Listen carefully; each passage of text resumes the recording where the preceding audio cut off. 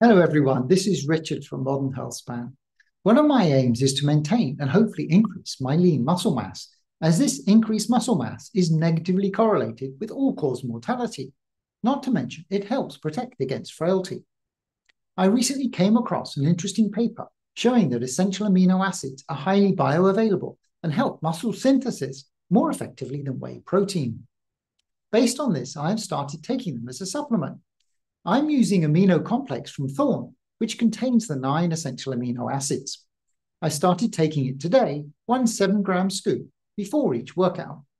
I picked this brand because it only contains the 9 essential amino acids. Other brands had performance drinks which included other ingredients. As I take a number of supplements already, I wanted something that only had the essential amino acids. This is not intended to replace my current dietary protein, which I will continue to take at the current level.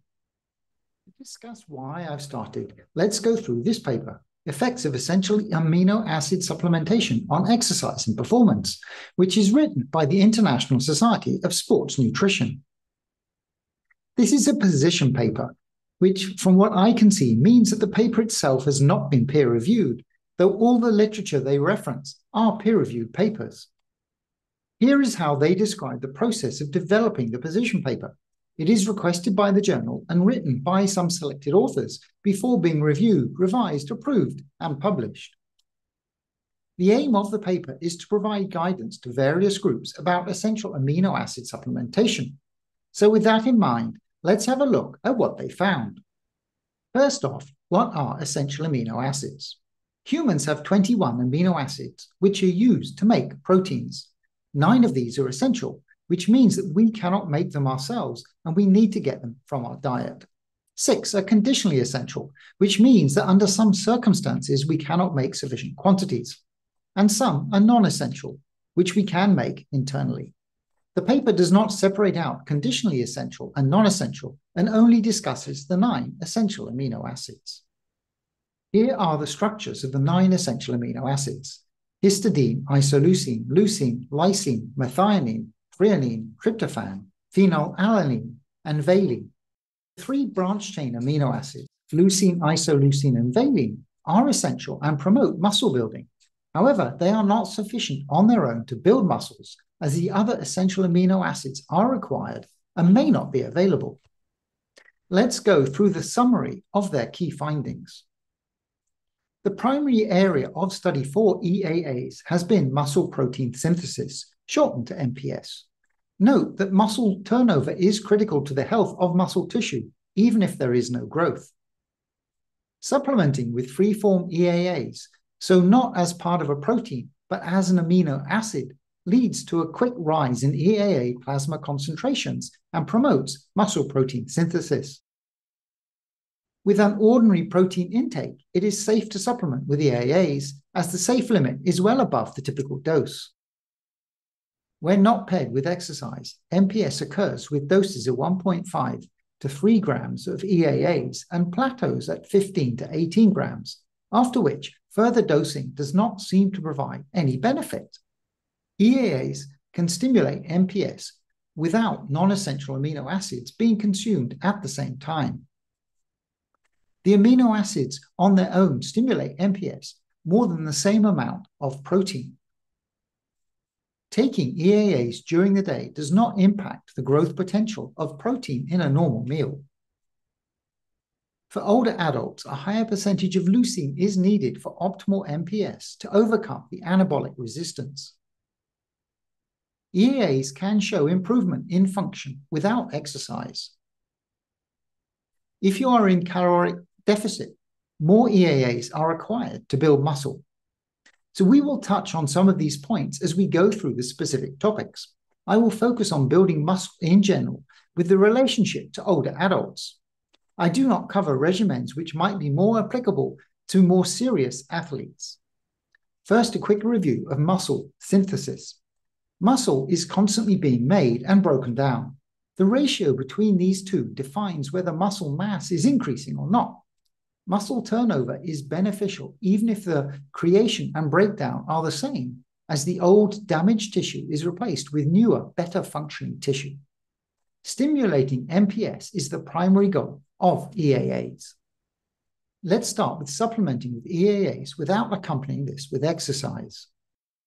The thing to keep in mind is that the breakdown of muscle is happening all the time, and this muscle needs to be replaced to retain muscle mass. MPS to replace this natural wastage is dependent on having the building blocks available. An oral dose as small as 1.5 grams of EAAs has been shown to stimulate MPS, while the maximum useful dose appears to be about 15 to 18 grams, after which no further stimulation occurs. To stimulate MPS, EAAs on their own are sufficient, and it's not necessary to consume proteins at the same time. This was seen in a study with participants aged around 69 years old who were given either 18 grams of EAA or 40 grams of protein, which included 18 grams of EAAs as well. The MPS in both groups was the same. The idea is that the body has sufficient non-essential amino acids present to be able to build the muscle. EAAs as a supplement stimulate MPS more than a complete high-quality protein, even if the protein contains more EAAs. In this case, 3 grams of EAA stimulate MPS to the same degree as 10 grams of EAAs in 20 grams of whey protein. Adding EAAs to whey protein enhances the MPS effect, though this study looked at young people, whereas the previously mentioned studies have been with older adults. Free-form EAAs are absorbed and appear in the plasma faster and at a higher concentration than high-quality protein, in this case, lean beef, which leads to higher MPS. The study found that a 100% increase in plasma EAA concentration resulted in a 34% increase in FSR, and from the graph, the increase was greater than 300%. Here, FSR is fractional synthetic rate, a proxy used for MPS measurements. One last point on EAAs without exercise. As we get older, it's harder to build muscle, a phenomenon known as anabolic resistance. To get over this resistance, older adults require a higher percentage of leucine for the same MPS. In the study quoted, 40% leucine stimulated MPS approximately 50% more than the lower leucine profile, despite having the same number of EAAs. Moving on from muscle growth to improvements in physical function in older adults without exercise. In a study of 12 glucose-intolerant participants, 11 grams of EAAs twice a day showed improvements in lean mass and functional tests such as usual gait speed and the time floor transfer test, which measures how long it takes to stand from a sitting position on the floor. In another trial in Japan with sarcopenic older females, supplementation with 3 grams of EAA and exercise significantly improved walking speed, as well as leg muscle mass. There was also a group only taking EAAs and only exercising who also saw improvements, though the best was with both combined. In another study, 92 low-function adults were given either 15 grams of whey or 15 grams of EAA or nutritional advice. Those taking EAAs significantly increased 6-minute walk test, grip strength, and leg strength. There was an improvement in the whey protein group as well, but it was significantly less than that of the EAA group. Sufficient amino acids are required to increase muscle. If exercise only is performed, here RE is resistance exercise, there is increased muscle turnover, but the muscle balance remains negative. Adding amino acids can turn this positive, and in combination with resistance exercise has the best effect. In this study, the participants were given either EAAs or whey protein, with the outcome that EAAs alone had the same benefit as the complete protein. So if we are exercising and taking EAAs, what is the optimal timing?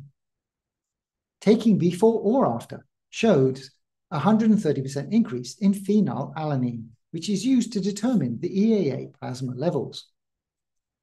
However, the uptake of phenylalanine, which is a proxy for MPS, was much greater when the drink was taken before the exercise, with approximately 3-fold increase in delivery of amino acids, though it was positive in both cases.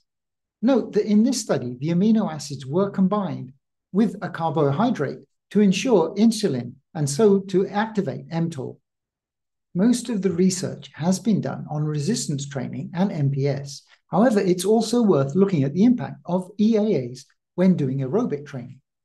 Looking particularly at older adults with an average age of 72 taking EAAs or EAAs and 3 times a week aerobic exercise, both groups saw increased MPS, but the aerobic group also improved muscle quality and faster 400-meter walking speed. I had a look at some other channels who discuss essential amino acids as a supplement, and some have said that they do not add a lot of value on top of adequate protein. However, these channels did not list any references, so I could not investigate further. I thought that the possible benefits outweighed the downsides, which as far as I can tell are just the cost of the supplement. I'm over 60 now, and I wanted to see if this will help me build more lean mass. I will watch my muscle percent, which is about 42.3 now, to see if it improves. I will let you know how I get on. Thank you for your attention. I hope that you found the video helpful. I wish you all well, and I will speak to you again soon.